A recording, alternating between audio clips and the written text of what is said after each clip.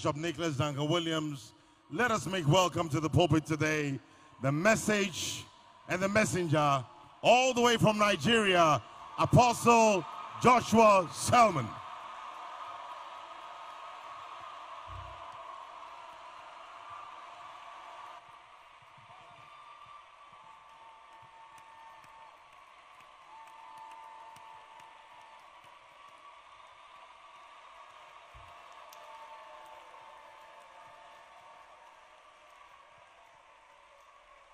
Hallelujah. Praise the name of the Lord.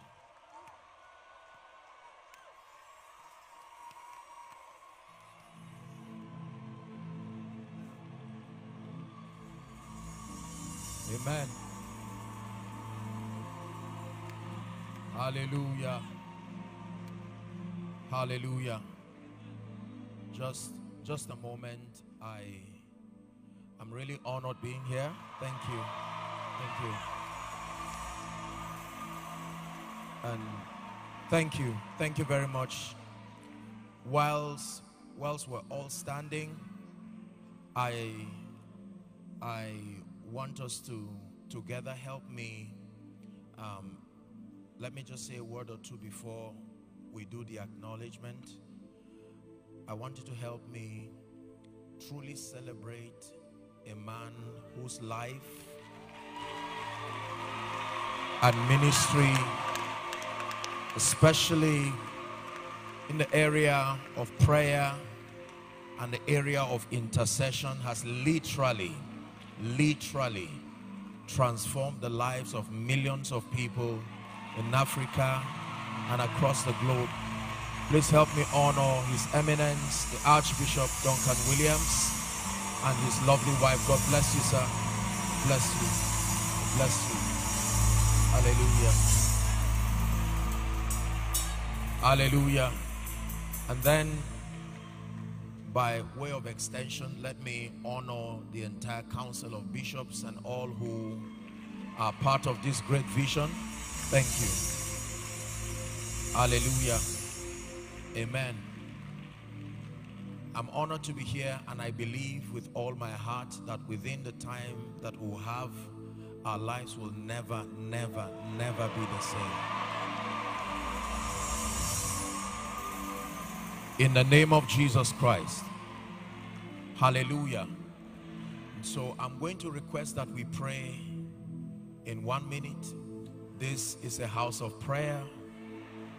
You are a people of prayer. And so just for a minute or two, we are going to pray and decree and declare even over the meeting, and then we'll be seated. Is that fine? Please lift your voice in 1 minute and ask the Lord for an encounter tonight.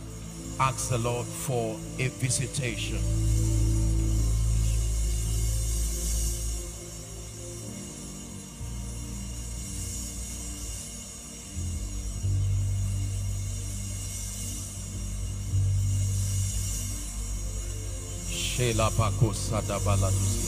Please pray. Everywhere, inside and outside, the overflows. Pray. Following online,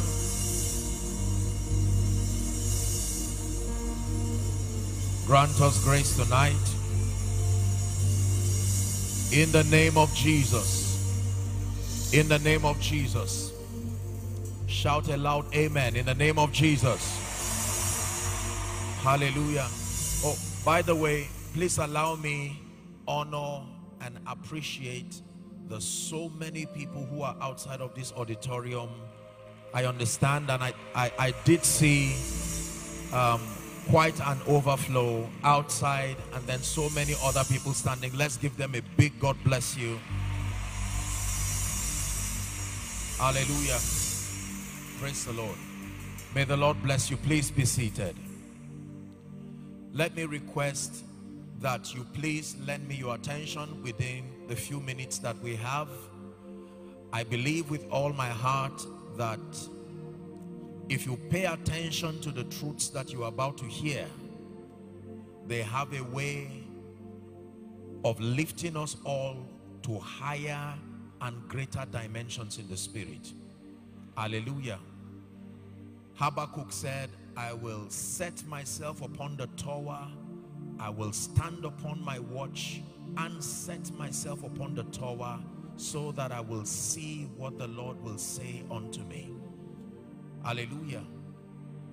One time Jesus was teaching in the Bible, and the Bible tells us that there were two women who represent, broadly speaking, the kinds of people we will find in an atmosphere like this. One was called Martha, the other was called Mary.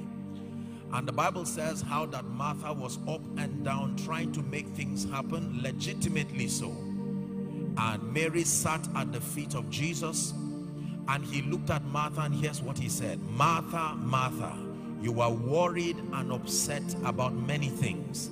He said, one thing is needful, and this Mary has chosen to sit at the Master's feet. Hallelujah. Moments like these are moments of encounter, and it is important that you pay attention, avoid distractions, let your heart be open to receive. Are we together? Yeshua.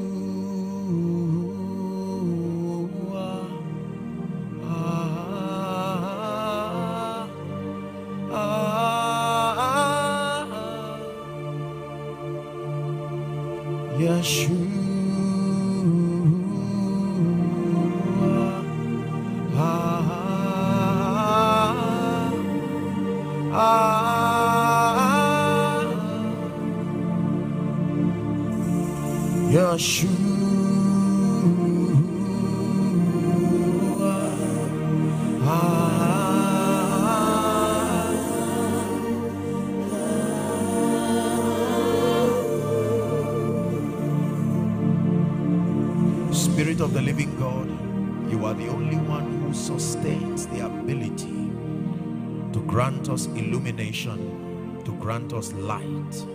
The Bible declares that the entrance of your word gives light and even understanding unto the simple. And so we submit to you, who is the wisdom of God. Teach us, show us the ways of the Spirit tonight. And in the name of Jesus, I pray that we will rise to heights unimagined. In Jesus' name I pray. Now please listen, by way of introduction, there are 5 things. Is it all right to move around? Thank you. There are five things that validate that a meeting was ordained of God. If these 5 things do not happen in a meeting, then God did not show up in that meeting. And I want you to learn this. Number 1, in every meeting ordained of God, there must be encounters. Number 1, there must be encounters. Please write it down. Job 42 and verse 5, Job was speaking and he said, I have heard of thee with the hearing of the ear. But he says, now my eyes see thee. An encounter is the name given to a spiritual experience that creates conviction. That means you come into oneness with that thought to a point where you no longer sustain the ability to doubt that reality again. Encounters. We thrive in this kingdom on the strength of our convictions, and convictions are products of encounters. Please say after me, encounter. This is very important. Every meeting that is ordained of God must be a platform for encounters, so that we do not stop at the realm of theory, a theoretical spiritual understanding, that we are able to come into the experience of the things that we believe. Hallelujah. Are we together? Number 2, the second thing that must happen in an atmosphere such as this to validate that God is in the midst of his people and even moving across this place, this nation, this region, is that there must be transformation. Number 2, transformation is the name given to the process that makes you become like Christ in experience. the ability to become like Christ in experience through sound communication, sound exegesis of doctrine, is how believers metamorphose. 2 Corinthians chapter 3 from verse 17, it says, now the Lord is that Spirit. There are many spirits, but the Lord is that Spirit. And it says, where the Spirit of the Lord is, there is liberty. The next verse says, but we all, so this is an experience for all, not some. We all, with faces unveiled, it says, we behold him as in a mirror. We are changed from one dimension of glory to the other, even as by the Spirit of God. Transformation. Are we learning already? Yes, this is very important. Romans chapter 12, when you read from verse 1 and 2, it says, I beseech thee, brethren, he's speaking to brethren now, by the mercies of God, that ye offer your bodies a living sacrifice unto God. He calls it holy and acceptable, and then he calls it your reasonable act of service. Verse 2 says, do not be conformed to this world. Comes from the Greek word aeon, the thinking pattern that is associated with this age. He says, but be ye transformed by the renewing of your mind, so that you may be able to prove that good, perfect will of God. Transformation. And it comes through a sound exegesis of doctrine. You see, when the word of God is communicated, backed up by the anointing of the Holy Spirit, it sustains the ability to correct perceptions. It sustains the ability to correct mindsets. Are we together now?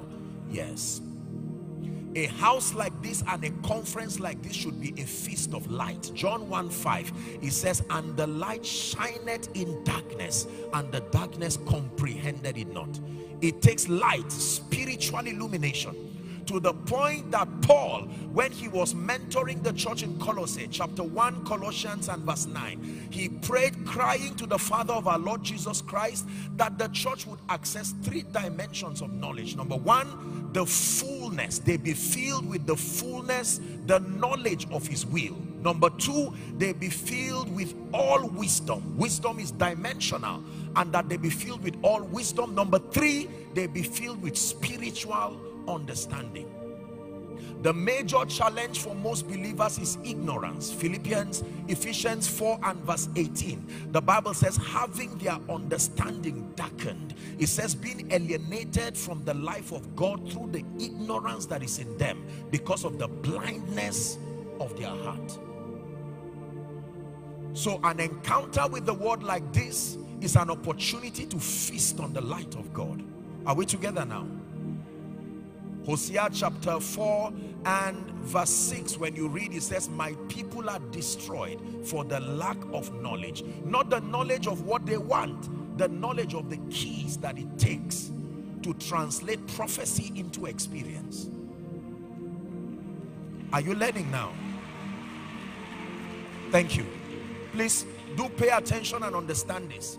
It is important. You must make up your mind that you will evolve spiritually to a superior version of yourself that is now able to handle the things of the kingdom with power. The Bible says in Psalm 82 and verse 5, it says, they know not, neither will they understand. They walk on in darkness, and all the foundations of the earth are out of course. The next verse says, I have said, ye are gods, and all of you, not some, are children of the Most High. But the tragedy is in the next verse. It says, you shall die like mere men and fall like one of these princes.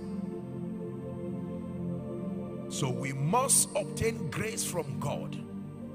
When he was speaking in the book of Acts, he says, I commend you to God and to the word of his grace. I hand you over to God, then to the word of his grace, which is able to build you up. And then he says to give you an inheritance among them that are sanctified. Say light. Light is very powerful in this kingdom, because we rise on the strength of the level and the extent of spiritual illumination that we have. It takes more than a sincere desire to excel in this kingdom. Are we together? Dominion is not an impartation. Dominion is the resultant effect of your comprehending the mysteries of the kingdom.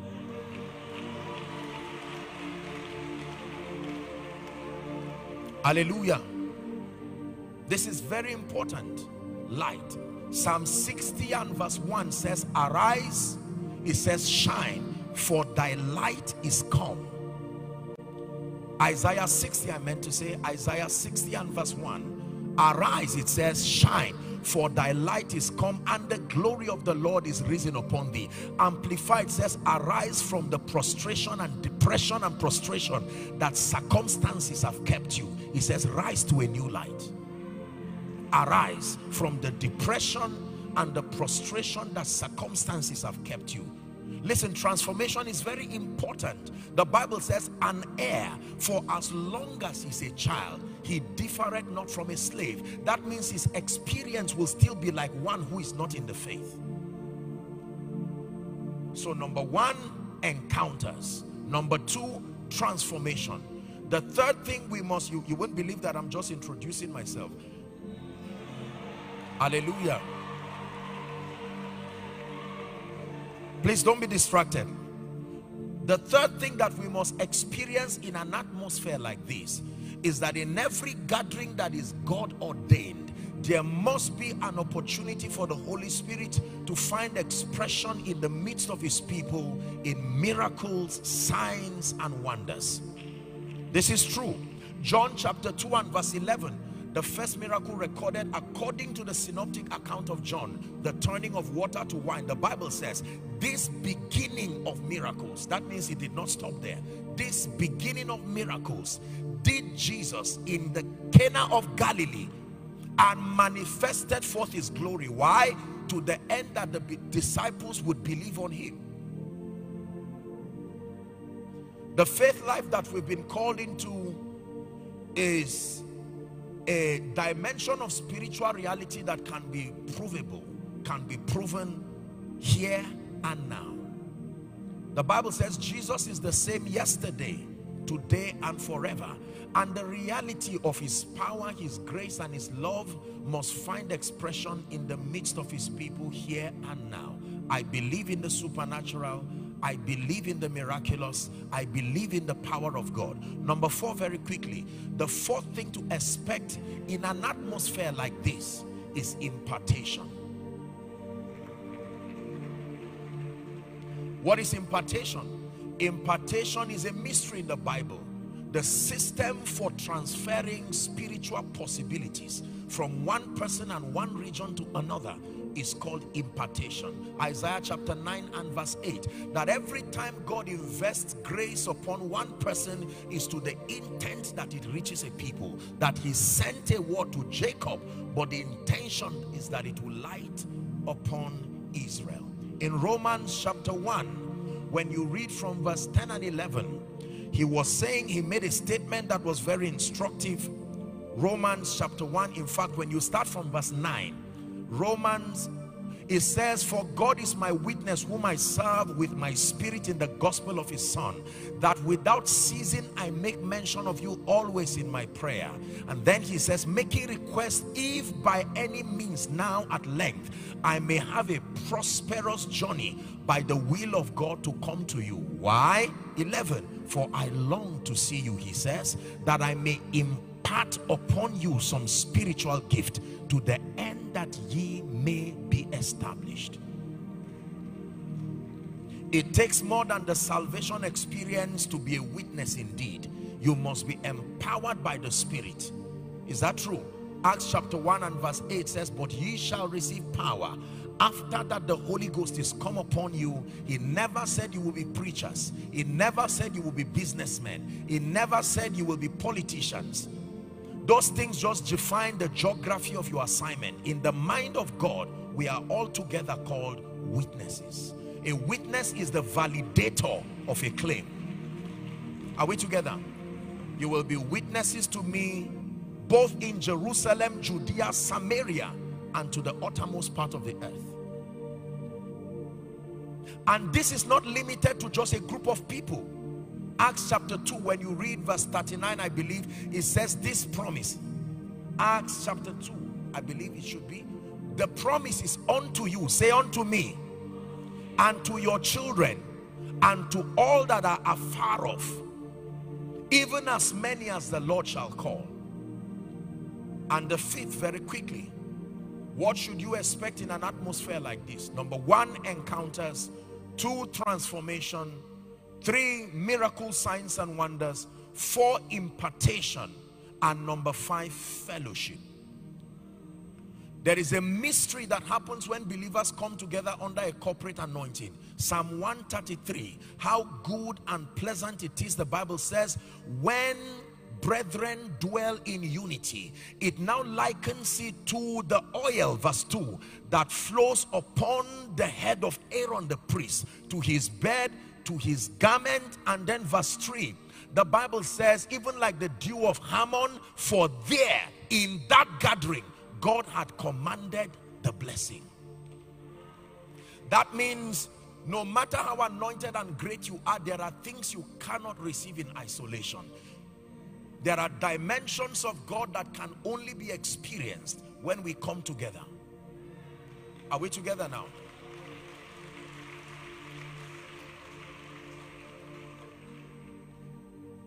And so tonight, having this at the back of your mind, I want to take the few minutes that I have to share something that I believe, number one, it's been a burden in my heart, and I believe that this is consistent with the cry of the Spirit as revealed to His Eminence, the Archbishop. I want to share something that is a very deep mystery in the Spirit, and I pray in the name of Jesus, who is the Son of the living God, that our eyes will be open to see and to access this light. Hallelujah.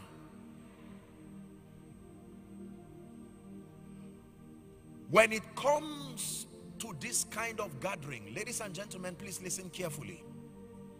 You will need more than intellectual prowess to understand the things of the Spirit. In Isaiah, I believe 29 and verse 11, let me show you a mystery and then we'll begin our teaching. Can you see it projected?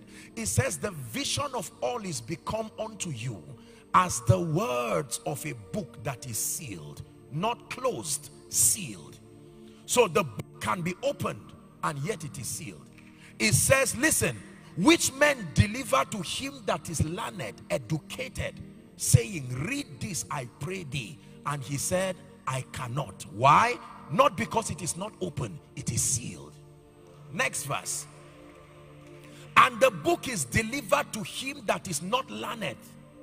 And he said, I cannot even read this because I am not learned. So there is a realm where both the learned and the unlearned would have to depend on the rabbi, the wisdom of God, for illumination. Are we blessed tonight? Yes. The things of the Spirit are beyond the realm of science and sociology. These are realities that may not make sense to the natural and the carnal man. But these are mysteries that empower us to rise even in light. Let me begin my teaching now. Jeremiah chapter 6 and verse 16. Jeremiah chapter 6. Silaski parando siata. Shali barakato siata. Librondo shile paruskiata. Listen, I want you to be very sensitive as I teach, because I sense a very strong anointing, and one of the things that I sense the Holy Spirit doing, listen carefully, one of the things that I sense the Holy Spirit doing as I'm teaching now is like an initiation. He's drawing people into a realm where you encounter the spirit of revelation. Hallelujah. Just help those under the anointing as we teach. Hallelujah. Now please don't be distracted with all of this. The manifestations will happen, but just pay attention to what I'm saying. So as the Holy Spirit speaks to me, then I will communicate that word, but we'll continue our teaching. Praise the Lord. I'm seeing a vision now, and I'm seeing the number 24, and the Spirit of God is telling me that there is grace coming on 24 people. Just sit down. Right now, the power of God is coming on them. 24 is a manifestation of grace, the spirit of revelation. I stretch my hands and I declare, by the rod of the apostolic and the prophetic, in the name that is above all names, I decree and I declare, let there be the opening of that gate. Upon these ones, step into that realm and drink of this ancient fountain in the name of Jesus Christ. Please sit down. Shalina skibande rashola katabrande gebelakatosiata kebaragada bato shadegede belekete pata shadi kande sada shala sabarika kosha ragete kapa nandes kadela kata embrace kadila shabakata brendegedia shadigades kadeba mantebra kepro shabikatos kadila kata medebaratusia, the opening of the eyes, jinas kabadi kataliata grantes kadebadida kataya berando shekete pakata skadibarikate andas kadebakatosh credo sidata. Rise in the spirit to a new height and a new dimension. Rise in the spirit.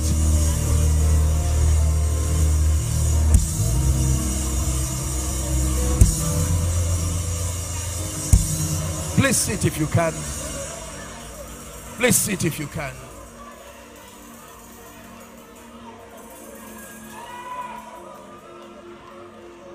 Jeremiah chapter 6 and verse 16. Let's trust God for grace to do something tonight. Thus saith the Lord, stand ye in the ways, he says, and ask for the old paths, wherein is a good way. It says, and walk therein, and ye shall find rest for your souls. I'm teaching tonight on spiritual patterns. Spiritual patterns. Please pay attention. Now listen very carefully. God is a God of patterns.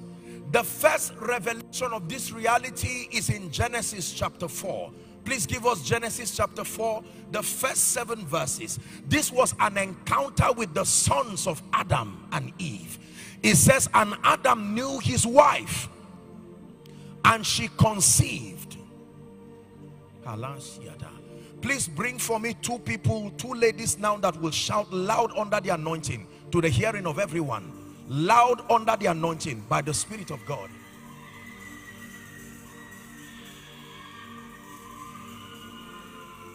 Who is like him, Lion and the Lamb, seated on the throne? Mountains bow down, every ocean rolls to the Lord of Lords. We will praise Adonai from the rising of the sun to the end of every day. Praise Adonai. The Lord is telling that lady that I'm rolling away the reproach. I'm rolling away the reproach. Listen to me. God is rolling away that reproach. And in the name of Jesus Christ, even under this grace, I stand by the rod of the apostolic and the prophetic, and I declare that everything that has tied you hitherto, that will not let you go, under the influence of the grace of his eminence, we decree and declare, it drops down right now. It drops down right now. In the name of Jesus Christ. Please sit down. We're looking at Genesis chapter 4. So Adam knew his wife and conceived. She bare Cain and said, I have gotten a man from the Lord. Please sit if you can. Verse 2. The Bible says she also bore Abel, and that Cain was a tiller of the ground. 3. And in the process of time, follow carefully, the Bible says Cain brought of the fruit of the ground an offering unto the Lord. And Abel brought of the firstling of his flock, and the Lord had respect unto his offering. 5. But Cain, and unto him and his offering, the Bible says that God did not have respect, and Cain was very angry, and his countenance fell. Here is the lesson. The Lord said unto Cain, Why art thou wrought? And why is thy countenance fallen? Verse 7, if thou doest well. That means if you offer that sacrifice according to the prescribed pattern, would it not be accepted? But now that you have not done well, you will be frustrated and sin, all kinds of sin, bitterness, jealousy, frustration. Are we together now? So God is a God of patterns. Let me define a spiritual pattern for you. A pattern is a prescribed methodology. A pattern is a modus operandi, a system of operation that guarantees predictability. Listen carefully now. A pattern is a prescribed or authorized methodology. A pattern also means the correct way things are done. So God is not just the God of the universe, he is the God of patterns. Patterns are pathways that guarantee predictable results, results that can be reproduced again and again and again. And listen to me, we want to contend, especially in this conference, for realms and dimensions in the spirit where we will evolve from spiritual amateurism and get into mastery. And the Bible, Paul speaking, says he that strives for mastery, he says he is not crowned except he strives lawfully according to patterns. Now listen, in the dealings of God with men, we are not at liberty to invent our strategy for knowing him and accessing spiritual realities. There is already a predefined pathway. Our assignment is not creativity. Our assignment is discernment and obedience. Are we together now? It is when it now has to do with spiritual legislature in the cosmos, that is when we need creativity. But as far as it has to do with dealing with God, creativity is not a requirement. You need discernment, and then to obtain the grace to walk in keeping with the terms that guarantee the results. If you are with me, please say amen. So we have a lot of believers. Here is the dilemma. We have a lot of believers who are sincere, born again. They've encountered God as far as the salvation experience is concerned, but they are never able to evolve to a point where they become efficient in their Christian experience. And the missing link is they do not understand the spiritual patterns that guarantee the manifestation of the glory. Now this is a very important word. The word glory has many expressions in the Bible, but two of them are very important for our discussion tonight. It comes from the Hebrew word kabod. The Greek is doxa. The root expression of glory means the essence and the weightiness of a person or a thing. Are we together now? So when you say the glory of God, please look up, let me have your attention. When you say the glory of God, it's an attempt to describe everything that makes God God. You would have to break the dimensions of God into various components to understand his glory. His goodness is a subset of his glory. His mercy, his favor, these are all dimensions that make up the glory of God. Now please look up.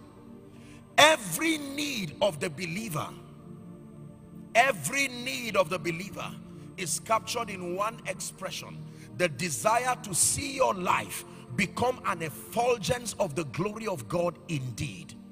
Are we together now? The Bible says that we are the light of the world and the salt of the earth. Jesus teaching in his mentorship session that we call, theologically speaking, the Beatitudes, helping them to be accustomed to the ways of the kingdom. And he said, you are the light of the world, akin to a city that is set on a hill that cannot be hidden. It says, neither do men light a lamp and put it under a lampstand, but they put it on top of the lampstand, and it gives light to all who are in the room. Then he says, let your light, permit that light to so shine before men that they may see your good works and glorify your Father. So God wants to be glorified in the life of the believer. Are we together now? John chapter 15 and verse 8, Jesus was still teaching and he said, herein is our Father glorified. That means this is how God is glorified. When ye bear much fruit. Say results. One more time, shout it, say results. That means when your life commands the results that represent God in truth, you bring glory to the name of the Lord. Then you get to a point where Galatians 1 and verse 24 becomes a reality in your life, and they glorified God in me. God desires to be glorified in and through my life. That means through the dexterity and the excellency of my pursuit of God, my Christian experience, my conformity to the image and the character of the Christ, and then my comprehension of the mysteries of the kingdom. By the time I am able to use these truths to produce results, it brings glory to the name of the Lord. My assignment tonight is that by this revelation, to push you out of the realm of spiritual barrenness to a level where your life begins to glorify Christ in experience. Are we together? So generally speaking, when you command results in any area, listen carefully, that means the glory of God has manifested in that area. And every time you see the glory of God manifest, it is proof that his patterns have been kept. The patterns of God forerun his glory. Please pay attention. The patterns of God forerun his glory. You will never see the glory of God manifest in a life, in a church, in a region, in a nation, until and unless his patterns are kept.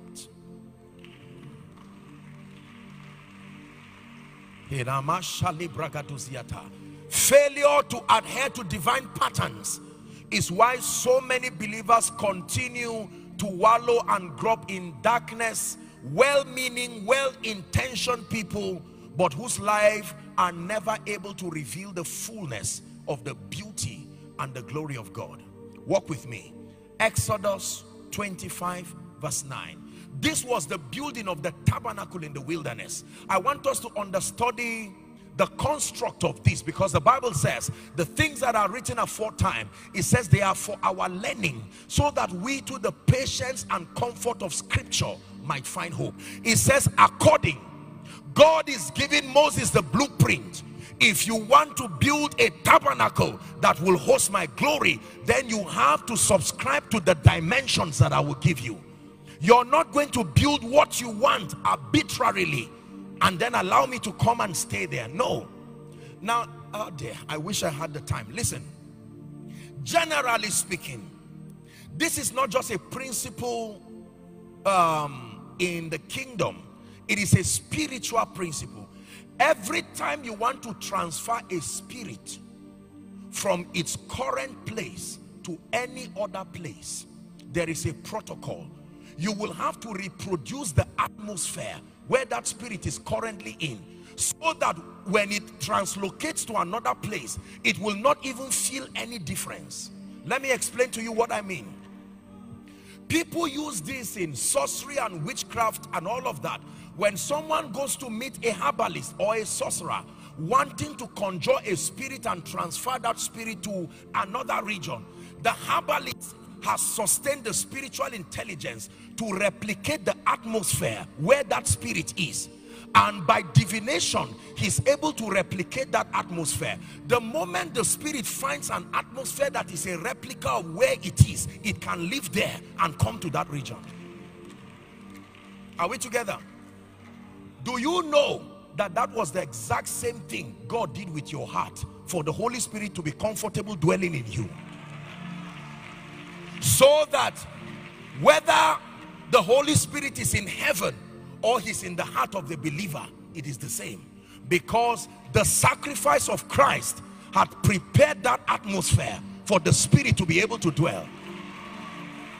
Now listen, if this is true for salvation, that means if you can reproduce the pattern that attracts restoration, you will see it manifest.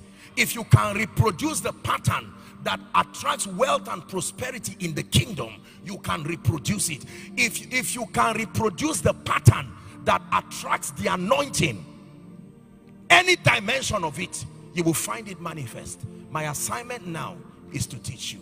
Exodus 25 verse 9. According to all that I showed thee, listen carefully, after the pattern of the tabernacle and the pattern of all the instruments thereof, even so shall ye make it. Go to verse 40. He's giving Moses this instruction now. 25 verse 40. It says, and look, he's warning him again, that thou make them after their pattern. That means the tabernacle in the wilderness was not just an act of creativity. It was a download of something that was already existing in heaven. And he says, if it is my glory that you want to see there, you have to use my patterns. Exodus chapter 40 and verse 16. Let's hurry up. Exodus 40 and verse 16. Thus did Moses, how? According to all that the Lord commanded him, so did he. Now go to verse 33 and you will see something that will surprise you now. Do you know that while they were building the entire tabernacle, God kept watching and his glory never came until the last peg was hit according to pattern? The Bible says, and he reared up, he's finishing the construction now, he reared up the court round about the tabernacle and the altar, and set up the hanging of the court and the gate. Please read the last sentence with me if you're a Christian. Ready? 1, 2, read. So Moses finished the work. He finished according to pattern. Next verse. Then only after the pattern was kept, now a cloud covered the tent of the congregation, and the glory of the Lord filled the tabernacle. Next verse. And Moses was not even able to enter into the tent of the congregation. Why? Because the cloud abode thereon, and the glory of the Lord filled the tabernacle. If it happened for the tabernacle, it can happen for your life. It can happen for your finances. It can happen for your children. There is a pattern for salvation. How do we know that you are saved? By checking what pattern you followed. Are we together now? The only way we know you are saved is if you can tell me what spiritual pattern. Can you imagine that there are about 2.6 billion professing Christians on earth today, and we call ourselves believers? Why? Because all of us without fail subscribe to the same pattern. What is the pattern allocated for salvation? Romans chapter 10 from verse 8 to 12, for instance, that if you want to encounter Jesus as Savior, this is the spiritual pattern that brings that dimension of God to you. Are we together now? That the word is nigh thee, in thy mouth and in thy heart, the word of faith that we preach. Verse 9. If you will confess with your mouth the Lord Jesus Christ and believe in your heart that God raised him from the dead, the Bible says thou shalt be saved. So that is the manifestation of God's glory tied to that pattern. Verse 10. For with the heart man believes unto righteousness, and with the mouth confession is made unto salvation. That means if you tell me you are saved, I have no right to doubt your salvation, but I'm going to ask you, what happened to you? If I see that you do not honor the pattern, you are not saved. It's as simple as that. Are we together? There is a pattern for spiritual growth. You can't tell me you are growing. I will check the pattern. If I see what pattern you are keeping. Listen, I came from where the beautiful hotel where we were kept to this place. Did you know that there is an exact road from where I'm lodged to this place? Is that true? And that anybody who follows that road will arrive at Action Chapel here. Am I right on that? So If you tell me you are coming to Action Chapel, it does not matter where you are. My assignment is to show you the road that leads you to the church. If I call you and you say you are going opposite it, I can tell you without being prophetic that you will not get there.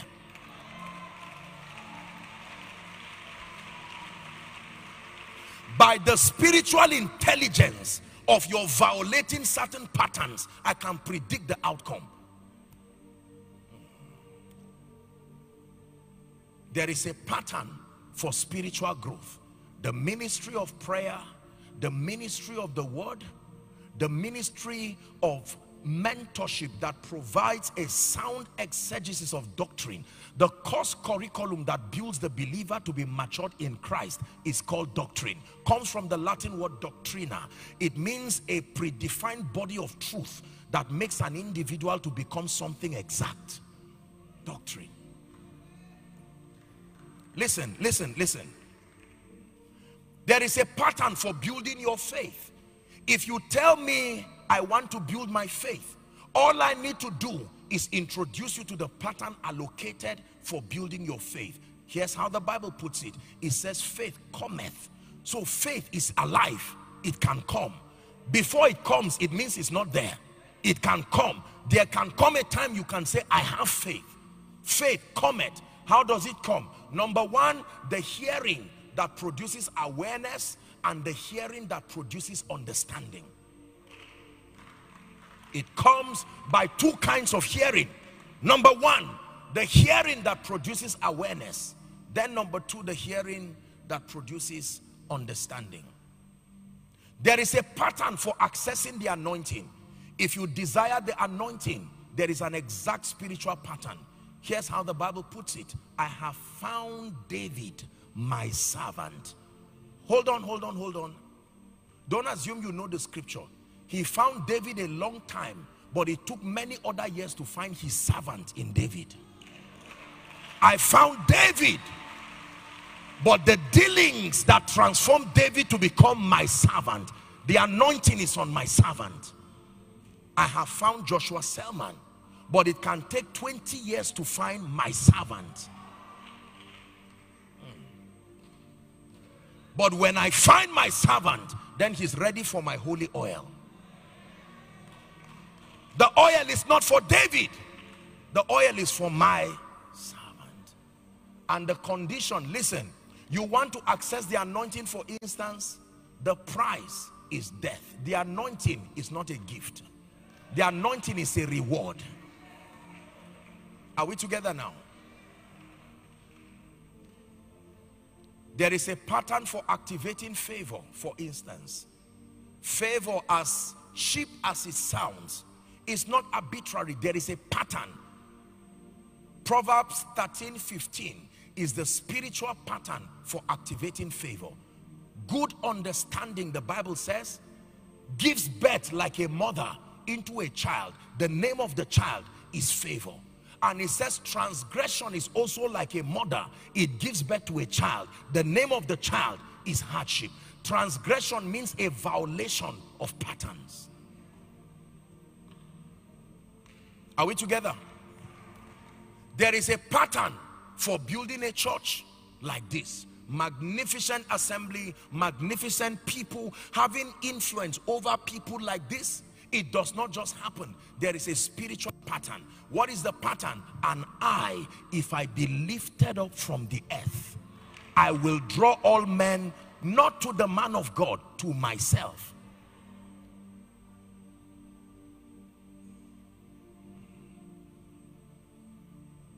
There is a pattern for building and maintaining relationships.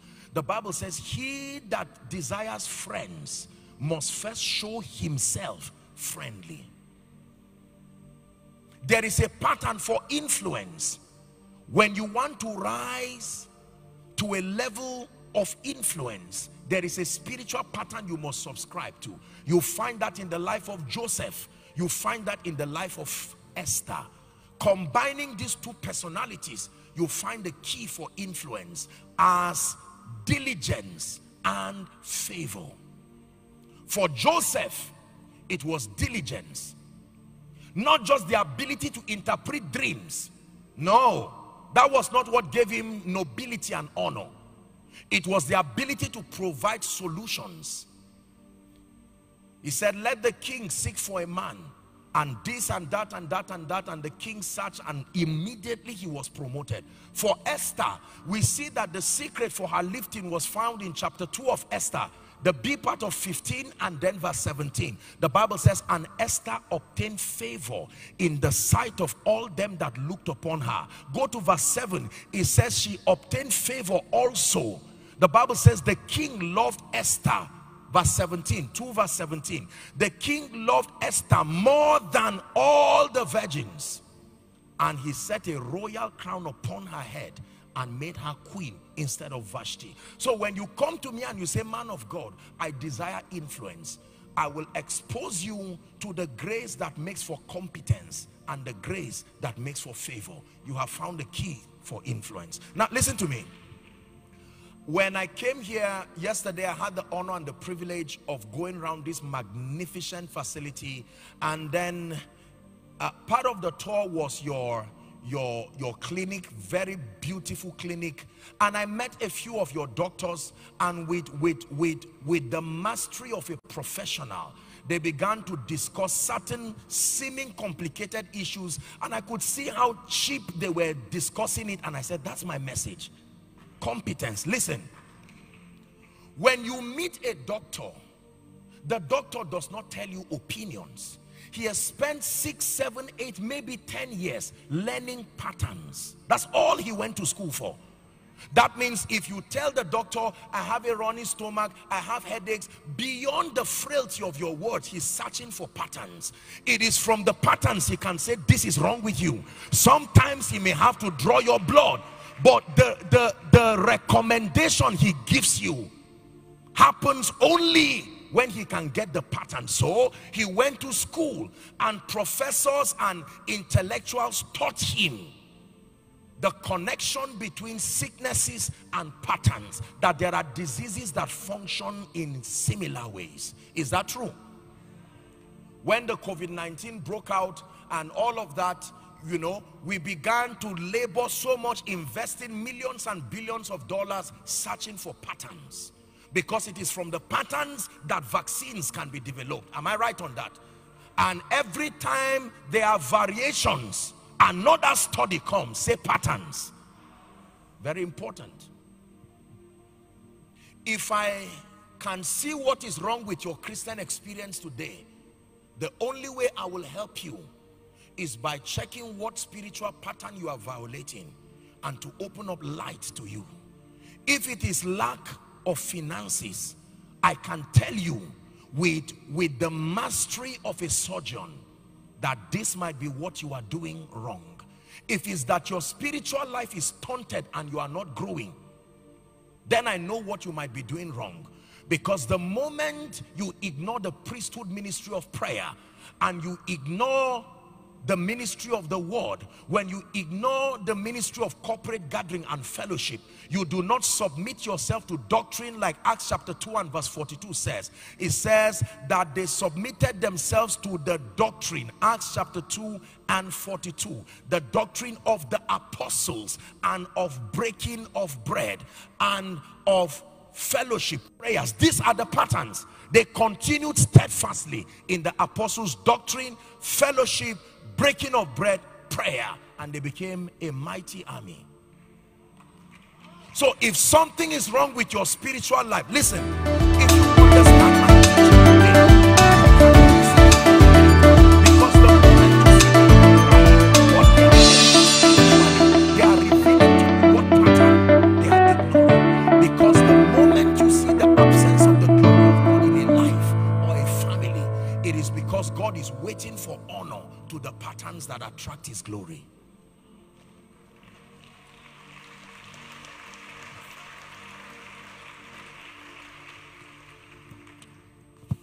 You only succeed in the kingdom when you build according to pattern. If you do not build according to pattern, you may never truly succeed in the kingdom. The Bible says in Matthew chapter 7 from verse 24, we'll find somewhere to pray. Matthew chapter 7 and verse 24. It says, therefore, whosoever heareth these sayings of mine and doeth them, I will liken him unto a wise man which built his house upon. The key expression is not the house, it is upon the rock. 25. The rain descended, the Bible says, and the winds blew upon that house, and it fell not. Why? It was not because it was a building, it was the pattern that it was built upon. The house was founded upon a rock. 26. And everyone that heareth these sayings of mine and doeth them not shall be likened unto a foolish man. What is his foolishness? He built. So the architecture is not the mistake, it is the pattern. He built upon sand. 27. The same thing that happened to the man on the rock happened to this same man. No difference. But the Bible says it fell, and great was the fall of it. You want to see a revival and the move of God in Accra, Ghana, as a contribution to what God is doing across the globe? We must become like spiritual archaeologists. The secret to the future is in the past, to find out what patterns were kept by the patriarchs. What did they keep? What made God to do business with them in such a mighty way? I had the honor and the privilege of visiting the prayer mountain that God is building for himself, even through the hand of his eminence. And I was awestruck by the magnificent demonstration of the power and the grace of God. When I saw that right there, I said, Ghana, this is it. You have found something very ancient. Listen to me. It is true. Show us the ancient path. Will you lead us along eternal highway?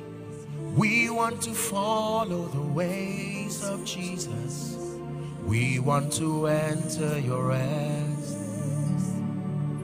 Show us the ancient path. Will you lead us along eternal highway? We want to follow the footsteps of Jesus. We want to enter your rest. When Jesus walked upon the earth, you would think everything would just work for him because he was Jesus. No, he was our pattern man. So he submitted himself to everything to show us the blueprint on how to emerge and to be able to serve the purposes of God with efficiency. I hope you know that Jesus was born the Word. And even though he was born the Word, nothing happened in his life because he had to submit to the various patterns. Pattern number one, he was taken to the temple and he met two strange people, one called Anna the prophetess and Simeon the prophet. Those people who stood as a twofold cord, they spoke and blessed him. Jesus, the Word. Why would the Word need anybody to bless him? But that is a spiritual protocol. And then at age 12, when his contemporaries were running up and down, he was in his father's house learning and sitting under mentorship. It was on the strength of what he had learned that he challenged Satan when he came. Now watch this.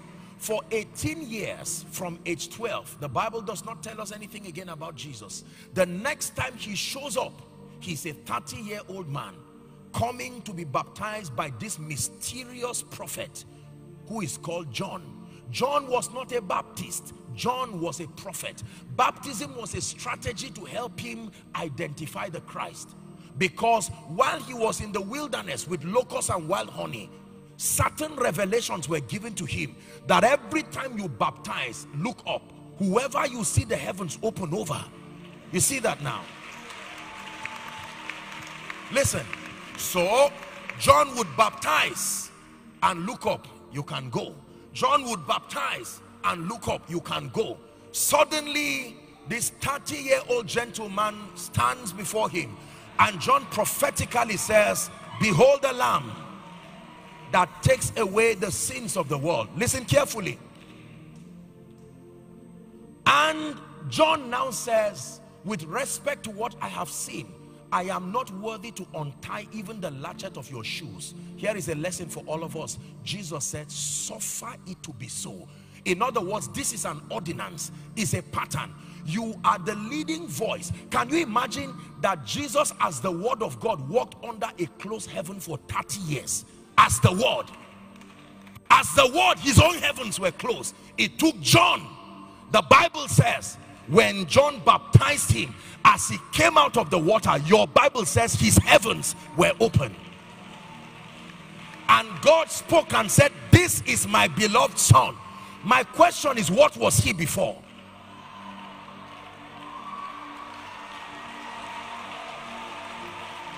My beloved son, in whom I am well pleased. Now listen, there was a verdict from that encounter, and then the encounter at the transfiguration. He said, hear ye him. That was not just a statement to those who were listening. He was telling creation that this code has been hit correctly. That means anywhere he goes within that territory, let the sea, the waters, all the elements should cooperate with him, because the Father had made a verdict. Hear ye him. On account of that verdict, he went to the mountain and men came. He went to the sea and men came. Everywhere he went, because there was a command, hear ye him. Hear me, thou businessman. Where is the voice that said, hear ye him? Otherwise, just because you have a mall does not mean Ghana will hear you. No. Patterns.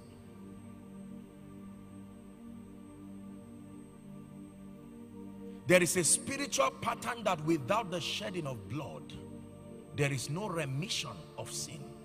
So when Jesus came, you would think that the Father, being almighty, would just use a verdict. As powerful as God is, he did not cast sin out of man. As mighty as God is, able to do everything, you would think he would just cast sin out of man. He submitted himself to the patterns that make for his substitutionary sacrifice. Can I tell you this? Those that God will use in this end time before he returns will be men and women who, through the labor of the word and the spirit, would have submitted themselves to high-level spiritual intelligence to understand the handwriting on the walls, the patterns that lead to predictable spiritual outcome. There is a pattern that keeps a territory open for the purposes of God. The Bible lets us know that that pattern is the priesthood ministry of spiritual legislature through prayer and intercession. You see that happen. That any territory that does not subscribe to the ministry of prayer and intercession cannot keep the heavens over that territory open. In the days of Daniel, the spirits of the Medes and the Persians were manipulating men to succumb to counsels that were anti-God. But there was one man who happened to also be in the parliament, and he understood this priesthood ministry and single-handedly kept the heavens over Babylon open. Listen, when the devil wanted to afflict them, they scanned and found out that there was only one thing they needed to do: find a way of using political power to stop that pattern of prayer for only 30 days. Satan does not need 1 year, only 30 days of a compromise to that pattern, and is enough for him to take not just a family, a region.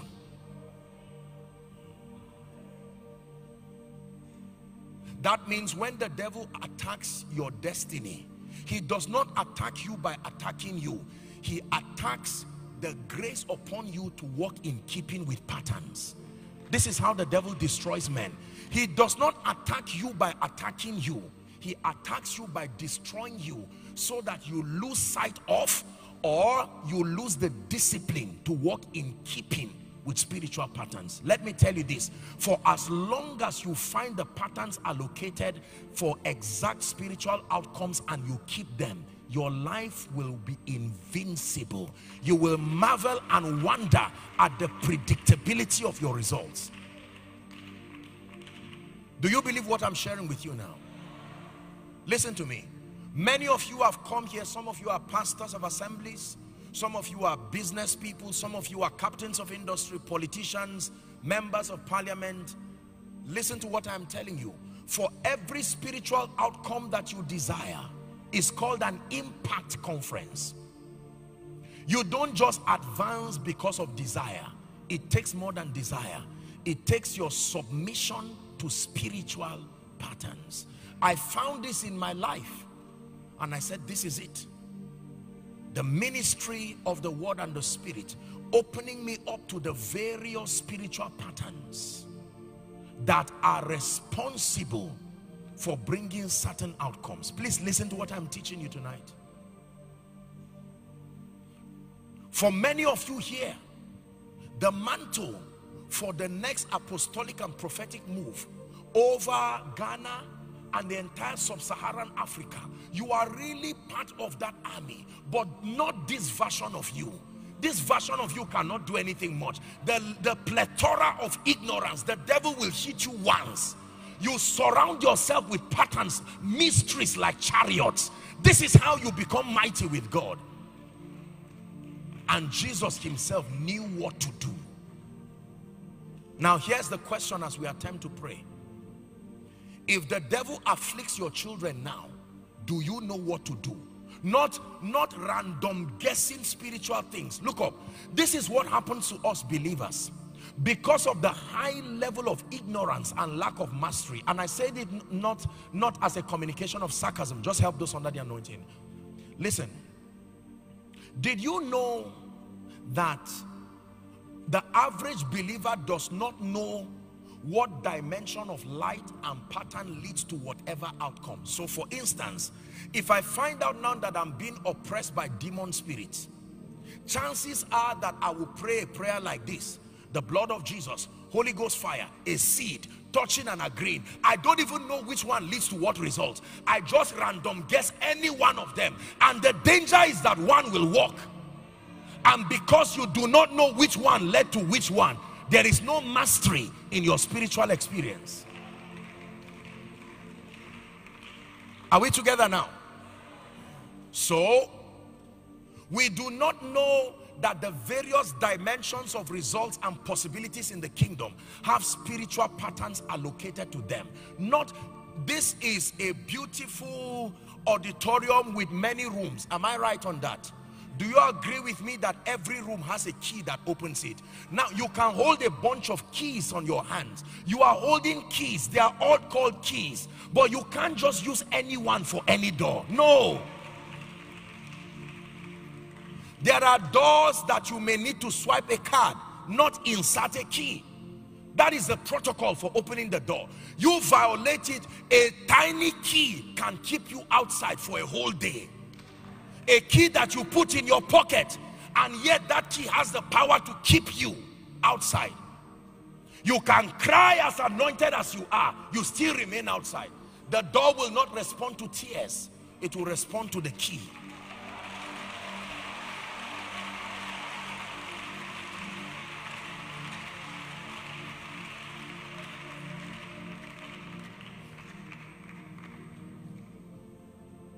There is a pattern that when you find, there will never be delay in your life again. It's not just a prophetic word, it is true.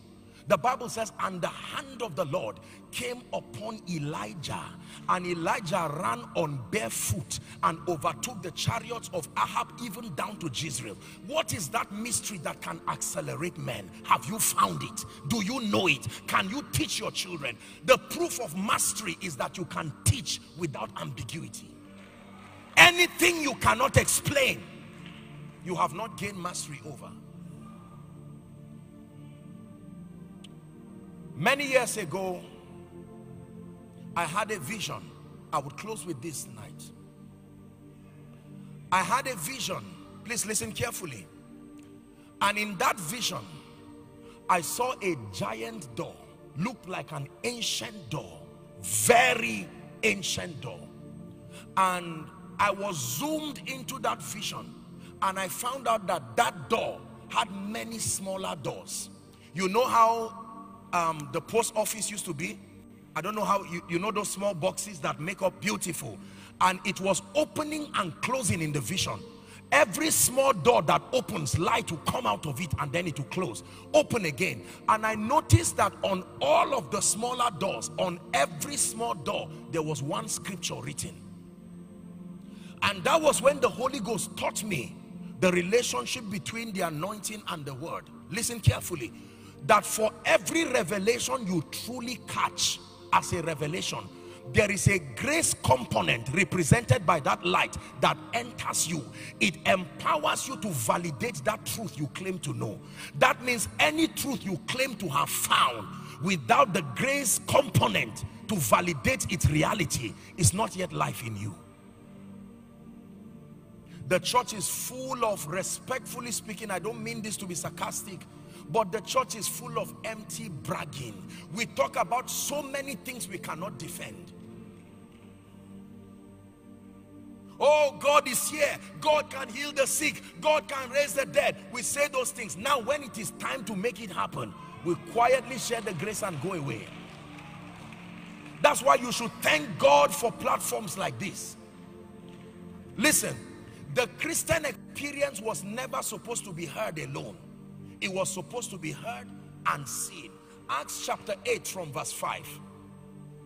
Acts chapter 8 from verse 5. Philip went down to Samaria, the Bible says, and he preached Christ unto them. Verse 6. Read with me, please, if you're a Christian. Ready? 1, 2, read. It says, and the people with one accord gave heed to those things which Philip spake.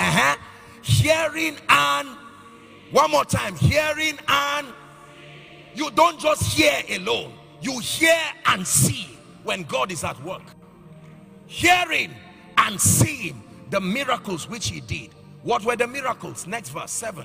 For unclean spirits, crying with a loud voice, came out of many who were possessed, and many who were taken with palsy, that were lame, were healed. Verse 8. And there was great joy in that city.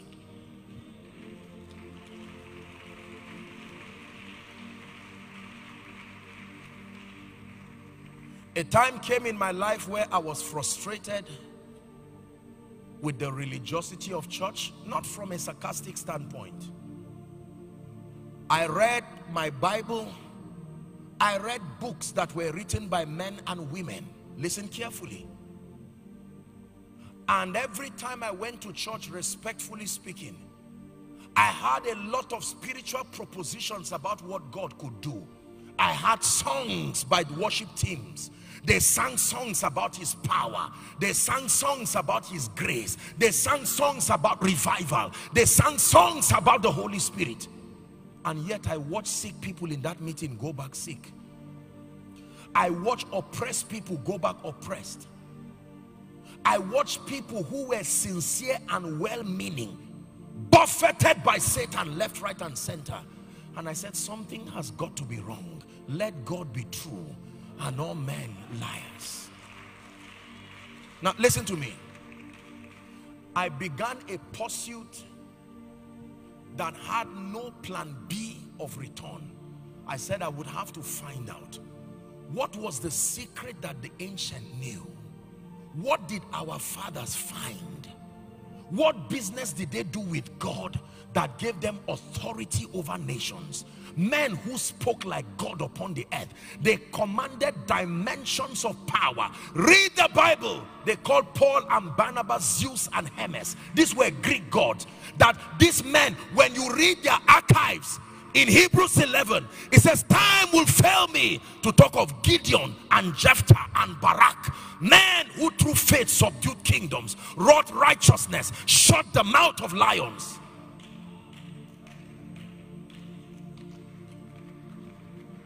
And I was watching a generation that was losing something very ancient and powerful. And I knew that if we are to see his kingdom come again over nations, over territories, the world is tired of our talk. The world is tired of our stories. The world is tired of our excuses. Hear me.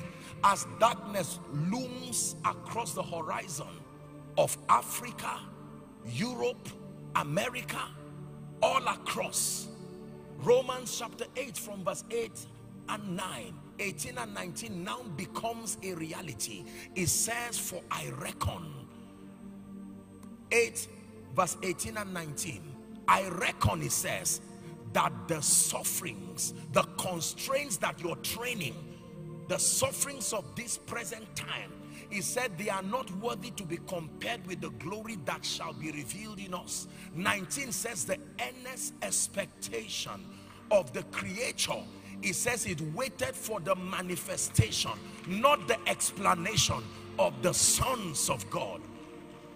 Listen to me.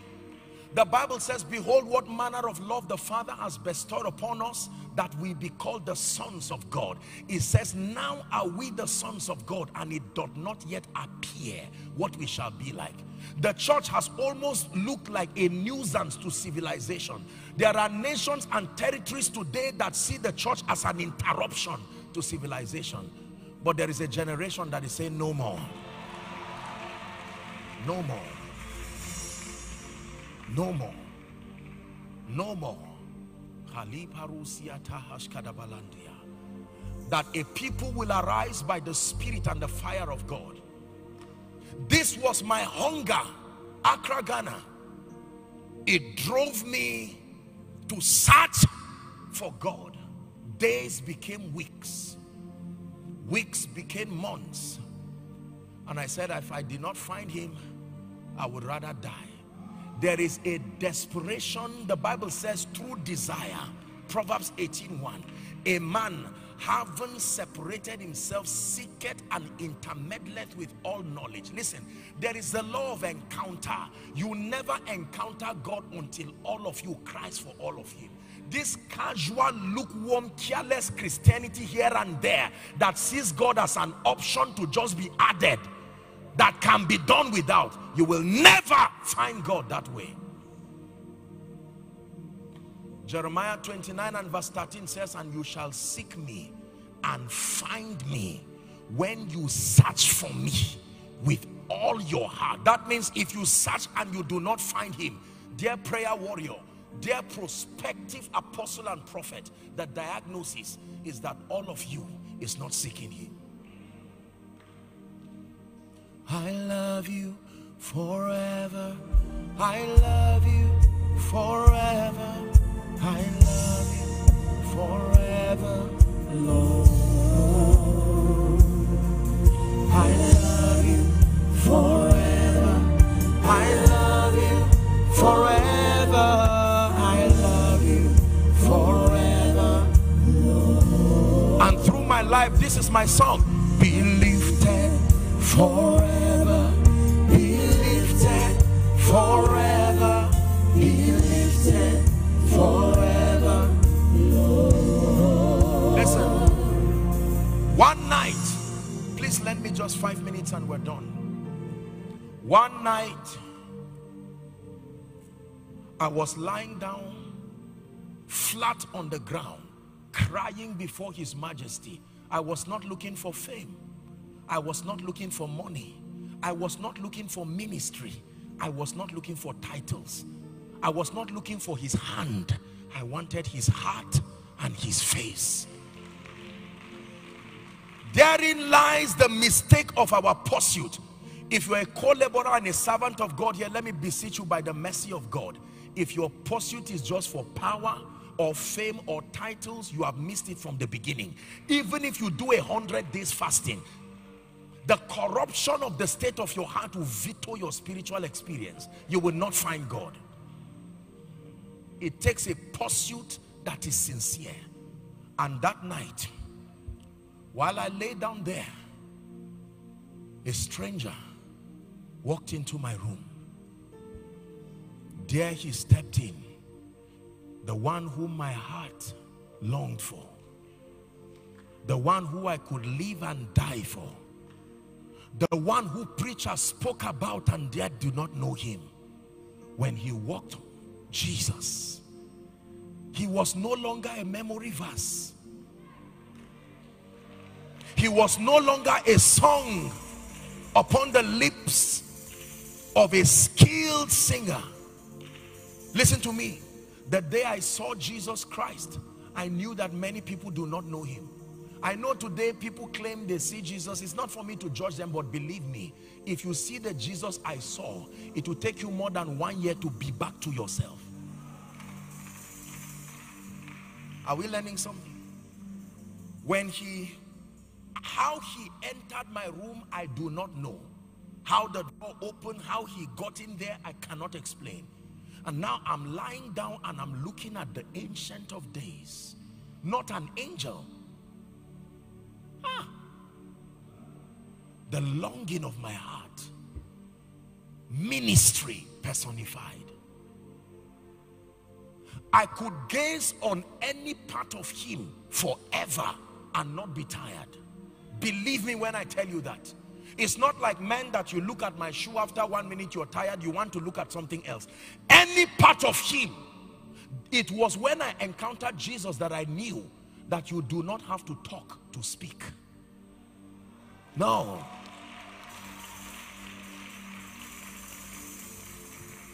He was communicating with me, yet his mouth was not opening. Wow. Jesus. Majesty,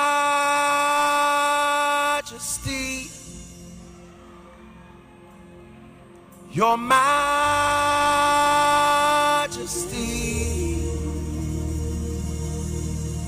your grace has found me just as I am,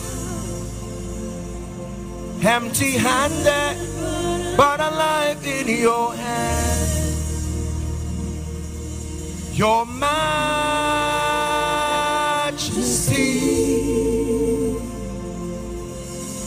majesty,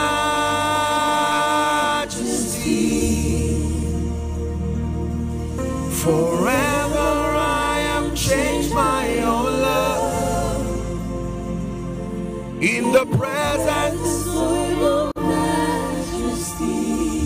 The hallmark of the experience was when his majesty stretched his right hand towards me. Listen, let me attempt to describe it for you before we pray.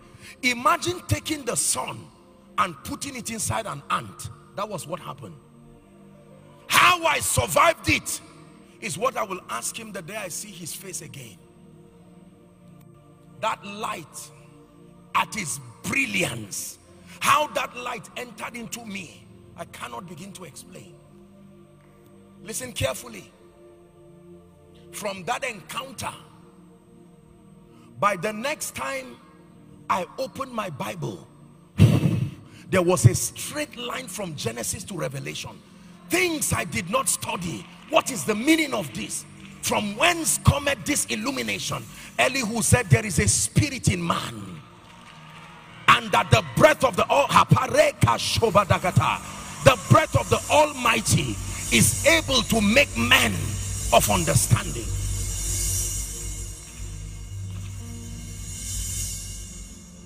And in one other encounter that I had with him,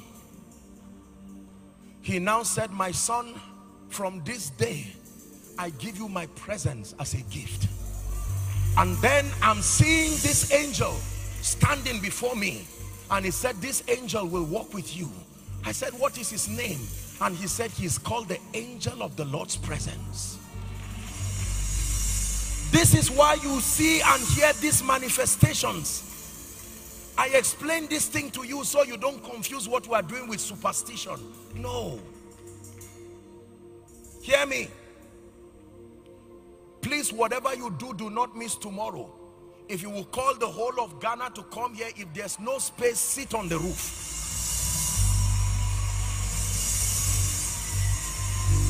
Hear me, because we may not have time tonight, But let me tell you this.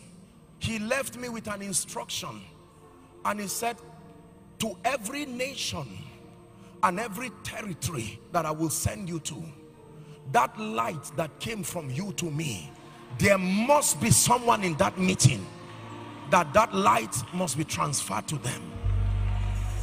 This is why you see some of these manifestations. Tonight we may not have the time to pray for the sick and to speak. Tomorrow I'll have the time to tell you how I got into the prophetic.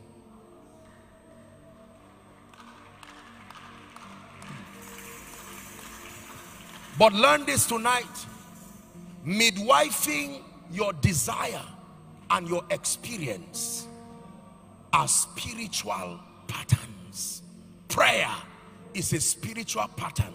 He spake a parable to the end that men ought always to pray. Not men who are doing well or men who are not doing well. Men. God never prayed, but when he became a man, he prayed. And since he went back to heaven as a man, he's still praying. All men pray. They don't pray because things are bad. It is a pattern allocated to authorize heaven. Hear me. Scattered in this auditorium are men and women. I have had the honor and the privilege of meeting a few of these veterans of the gospel before they went to be with the Lord. All in search. I wanted to hear this transference of mantles. What were they told? What heritage do we have to preserve so that we become faithful stewards of this grace? For the Bible says, moreover, it is required in stewards that a man be found faithful. Ghana, this conference is more than a conference. I have come in the spirit of Gideon to sound the shofar. And the Bible says that when Gideon sounded that alarm, 32,000 people heeded the alarm and they came. Because there is the prophetic birthing of something God is doing in Ghana. I can tell you this by the Spirit. Ghana, hear me. A season is coming to an end and a new season is opening up. It is a kairos moment in the Spirit. I tell you this as touching the visions of the Spirit. There will be an emergence. It will start from your campuses. It will start from non-denominational prayer groups. God will begin to raise ordinary men and women. Ministries that have no name. They will just pray and pray until they evolve into the prophetic counsel of God.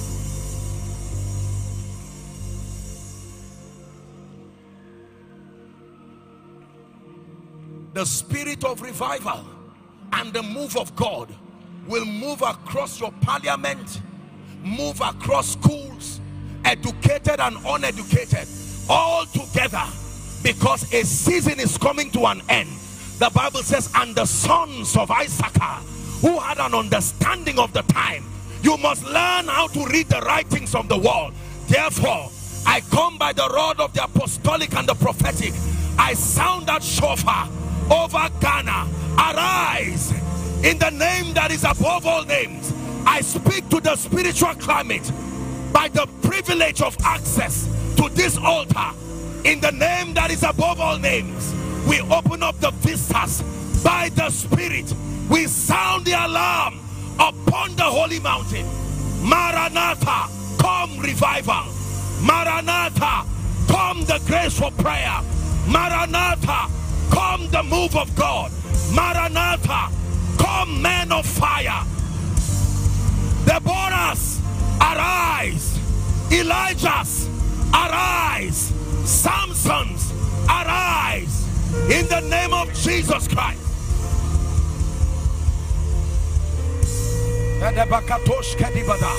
In 1 minute, I want you to begin to pray in the Spirit as we wrap up.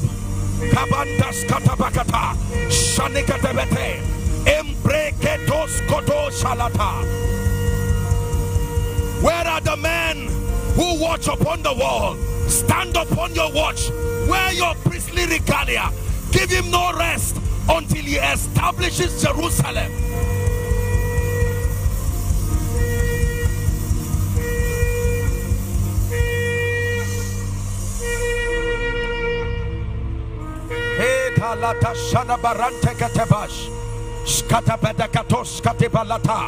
Just 1 minute and we're done.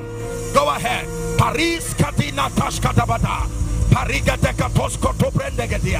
Where are the men and the women who know how to hold on to the horns of the altar?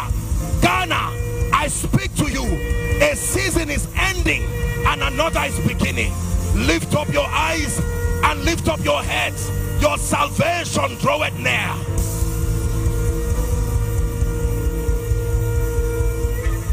Hallelujah. Listen to me. I want to plead, if His Eminence will grant me that opportunity, so that tomorrow will be a miracle and impartation service tonight, where we will trust God to stir up ancient wells and ancient fountains. But for tonight, my head is exalted like the horn of a unicorn. I am anointed with fresh oil.